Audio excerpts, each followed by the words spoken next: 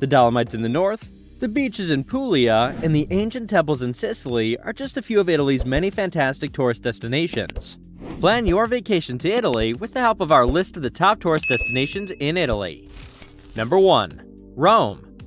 For most tourists going to Italy, Rome is the first place they want to go.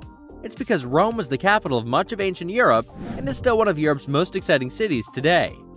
The Colosseum, Forum, Pantheon, Appian Way, and Palatine Hill are all relics of Rome's previous splendor that contend for the title of the most popular destination to visit in Rome with the Vatican's immense treasures.